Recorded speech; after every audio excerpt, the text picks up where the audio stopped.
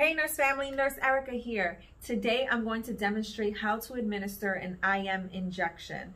Now I do want to say this is a general IM injection video, so that if you are administering the COVID vaccine, please go ahead and be sure to look up your state's course or the policy and procedures for your facility, okay? For the COVID vaccine, there are going to be some details that you will not find in this video. But if you're looking for general information on how to administer an IM injection, this video is for you. So stick around.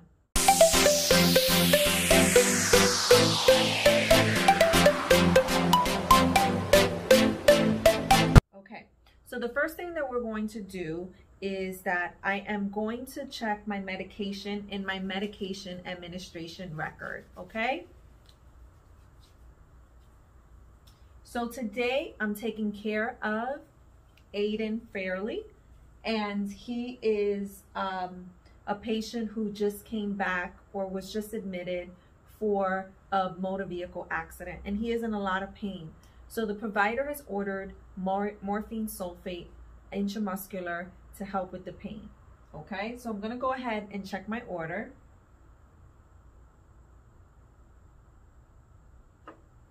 So the order reads morphine sulfate 2 milligrams every 4 hours PRN. Okay, and I have already assessed my patient prior to this, and my patient is saying that they have a 7 out of 10 pain. I also assessed my patient's vital signs, and all the vital signs are within normal limits, paying special attention to the respiratory rate was currently 14 breaths a minute. So I'm happy with that, and it's okay to give. So the next thing I'm going to do is grab my medication and my supplies. For this intramuscular injection, I'm going to need my morphine, which I already removed from the Pyxis. I'm going to need a syringe, and for this IM injection, I chose a 1 milliliter syringe, and the reason why I chose that is because the order is 2 milligrams and my vial is 10 milligrams per milliliter. So when I did the math, I did what the doctors ordered, which was 2 milligrams over what I have, which is 10 milligrams times 1. It left me with 0.2 milliliters. So I chose a 1 milliliter syringe because that is the most appropriate to administer the 0.2 milliliters effectively, or I should say accurately. The next thing is I'm going to use a blunt needle. A blunt needle is a needle that we use in order to withdraw medications from a vial or to obtain a specimen. It's not always necessarily needed. Sometimes you're going to be using the same needle to withdraw the medication and administer the meds, but in this case I chose to use the blunt needle. This is a 1.5 inch needle, 19 gauge. So I'll show you that in a second. And just to clarify, you will not use a blunt needle to inject the patient. This is only to withdraw medications or obtain a specimen. It's never used to inject into the patient. The next thing I have is a 21 gauge, 1.5 inch needle, and I chose this based on the size of my patient's muscle, and this is the most appropriate one for him. Next thing I need is some alcohol, one for the vial and one for the patient, and a gauze or a Band-Aid. I also need my hand sanitizer, my gloves, and in this case, but hopefully you won't need this because you'll be working on a real patient, I'm going to have my muscle, which is my muscle here, and I also have a sharps container here. Okay, so right now we'll say that I'm not in the patient's room yet. I'm just in the medication room or wherever it is that, you know, you could actually be outside of the room. Basically, I haven't met the patient yet, so notice I haven't done any of my checks regarding the patient, but I am going to start checking my medication. So again, this is for my patient Aiden Fairley, and I'm looking at the date of birth. This is the patient that I want to work with. I am in the medication administration record, and I'm looking, and they are to receive morphine 2 milligrams every 4 hours PRN for a pain greater than 6, And I have here morphine 10 milligrams per milliliter. My medication is not expired and it looks nice and clear. It looks good. Okay.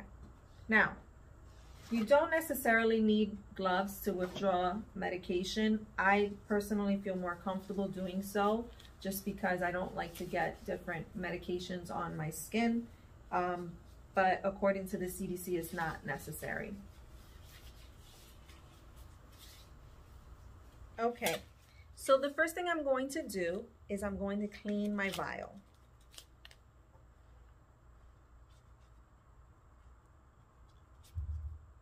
While that is drying, I'm going to go ahead and grab my syringe.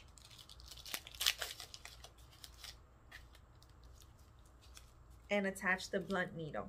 Now notice I'm not putting my syringe or my needle on the table because I don't know what kind of microbials or any kind of bacteria that is on the table. I don't want that on my syringe. Once this is capped, yes, you can put it down, okay? So the next thing I'm going to do is, if you remember earlier, I said that based on my provider's order and the concentration of morphine that I'm working with, I am going to administer 0.2 milliliters of morphine. So I'm going to withdraw air, 0.2 milliliters of air. And so there's my air. And what I'm going to do is inject that air into my vial. So my vial is facing upright. I'm going to inject the air into the airspace. And now I'm going to invert the vial or turn over the vial. And I want to make sure that I can see my bevel. It's under the fluid line. And I'm going to slowly remove my 0.2 milliliters.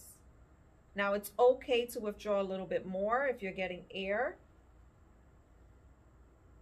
And then just push past. You could flick the syringe if you need to, but in this case I don't need to, and I'm going to go ahead and push it up to the 0.2 milliliters.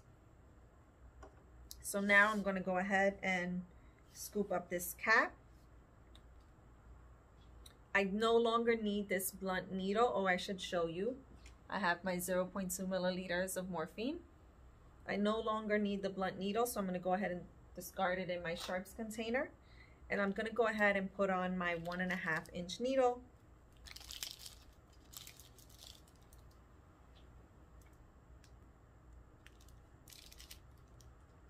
Okay. Now I have my medication. I should also, if I wasn't in the patient's room, if I'm coming from the med room, I should put a nice little label on here that says exactly what it is and who it's for. Okay, so that I don't confuse this. All right, so here's my morphine, 2 milligrams. Now I'm gonna get ready to go to my patient's room. So I'm gonna clean up my little mess here. I have my medication. I have my alcohol. I have my gauze. And I also need the vial so that I can scan. All right, so let's go over.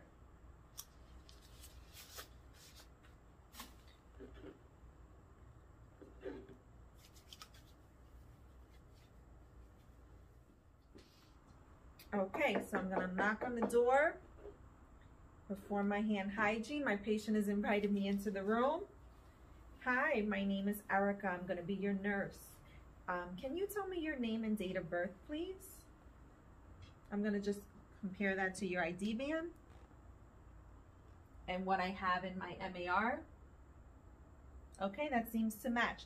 So as we assessed before, you're having pain, so the provider has ordered morphine sulfate, 2 milligrams IM intramuscular, okay? So I'm gonna give you an injection to hopefully relieve your pain.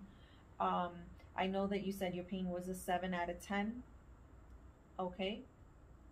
All right, so let's go ahead and give you this. I should let you know that this may make you sleepy or a little tired. So if you feel like you want to get up out of bed or you need to use the bathroom or you need any assistance at all, please go ahead and just ring that call bell for me.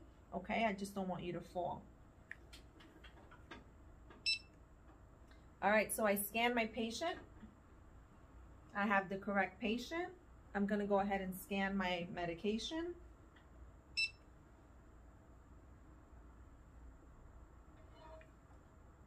Okay, and my medication has come up. I'm gonna go ahead and check that again.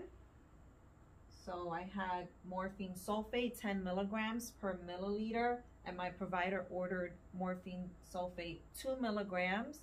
So based on my dosage calculation, I want to administer 0.2 milliliters of morphine. So I'm just going to go ahead and check that again. And everything checks out, okay? So for my patient, I have my alcohol, my gauze, my medication, and just remember I'm going to be administering it into this injection pad, okay? So I'm going to put on a set of gloves. When administering an intramuscular injection, it's really important that you consider the size of the muscle and the site of administration, okay? And so if I have a muscle that I feel I need to bring more to the surface, then I might be pinching the skin. And that's usually like a smaller muscle group, a smaller patient. You often will pinch the muscle to just kind of bring it out a little bit more so you can access it. However, in most cases, when we're going to be administering an intramuscular injection, you're going to be holding the skin taut, which means nice and tight, to go ahead and make sure that you're administering that needle or injecting that needle all the way into the muscle, okay? Considering the size of the needle, we want to make sure that we reach that muscle, but also we don't want to go past the muscle and hit the bone. So you're always thinking about the size of the muscle and your patient, okay? Alrighty, so what I'm going to go ahead and do now is clean my site.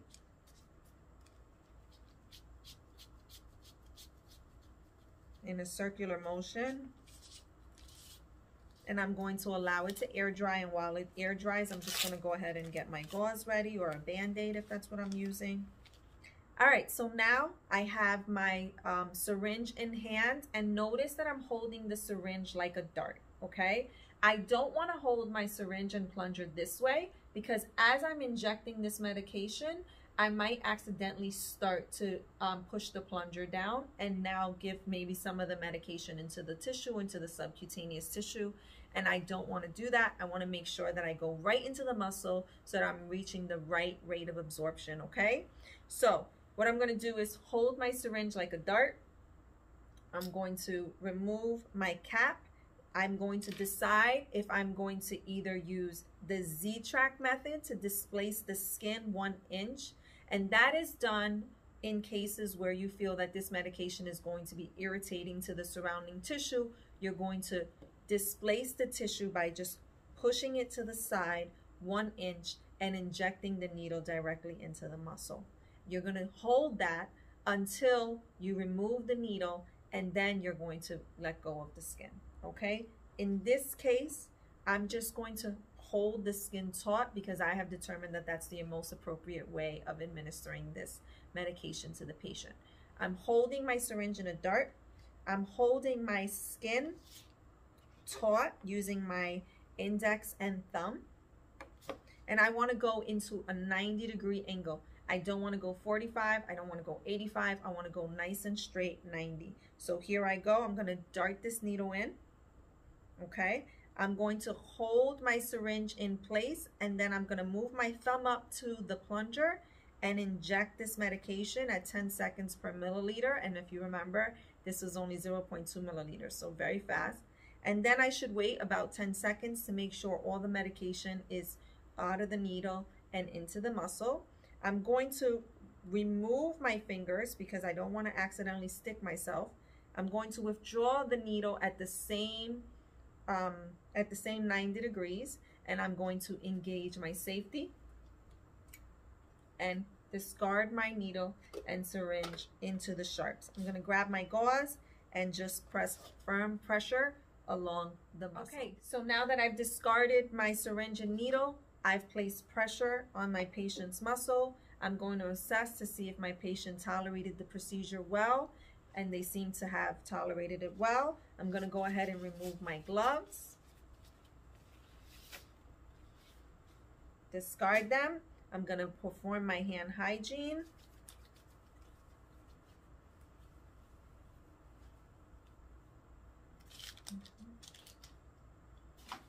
and I'm going to continue to document by updating my chart. I'm going to lower the bed, put the side rails up, give my patient the call bell. I've already educated them on the use of the call bell if they need any assistance. And now I'll come back to assess this patient and evaluate their pain as appropriate. Okay?